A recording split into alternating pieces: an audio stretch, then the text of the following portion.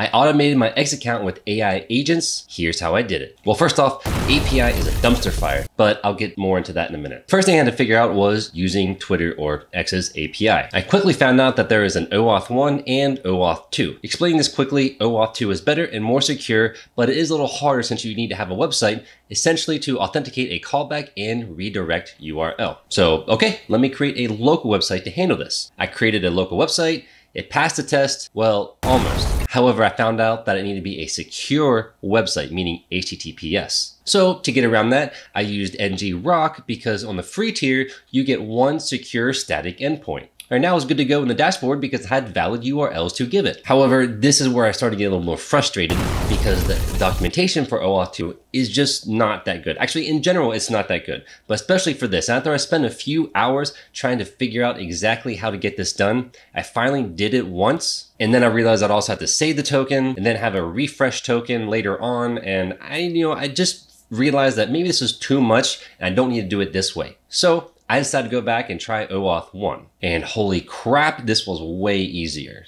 They even have code examples from 3 years ago, which didn't quite work, but I fixed it and realized this is the way. Well, now it's time to do a test run with this code. Let's see if it actually posts to an account.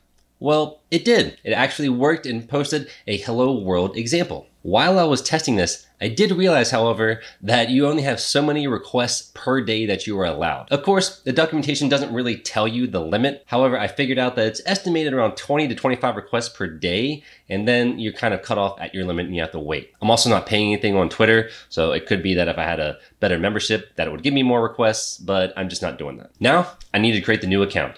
I decided I'm going to create a Chuck Norris joke account. So here's the new account, and now I need to create the workflow to make all of this happen. And I decided to use CrewAI to create all the agents that are needed to make this happen. I'm using web scraping tools, Google search tools, and I want them to find the best jokes ever, such as, then I also have an AI agent that is a ranker of those jokes, and it's going to give me the best one. And then of course I need an agent to actually prepare the tweet.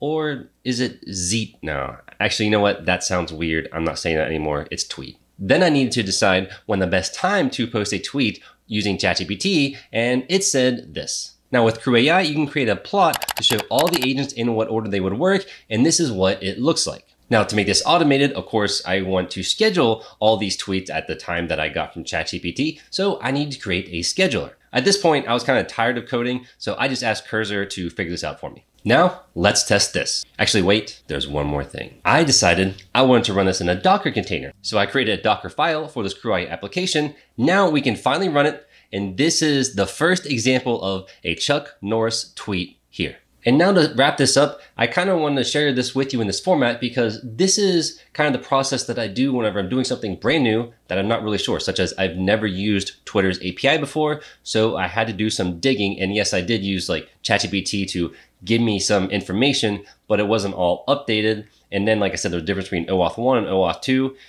Twitter's documentation kind of sucked, to say the least. So I had to do kind of my own digging, and as a developer, I kind of like that anyways. But this is kind of the process. At each kind of step, I tested it to make sure it worked. And then finally, at the end, it did. Trying to use this API. The hardest part is just getting that first tweet out there. Once you have that, then the rest of the process is fine. And I also chose CrewAI because it's simple and it's easy to create these AI agents to make all of this happen. All the steps in a row that need to happen to kind of form the tweet, whether you search for it, whether it created its own based on what I searched for, whatever it may be. I needed to know that and put it in a step-by-step order, and CrewAI is great for that. Thank you for watching. I have a school community that you can join down below in the description where we go deeper into AI agents, and I help you along with everybody else. We have coffee hours, we have live sessions, and it's going to be a great community to join to understand AI agents, automation, services, and everything you need to know. Here's some more videos to watch in the meantime. Until then, I'll see you next video.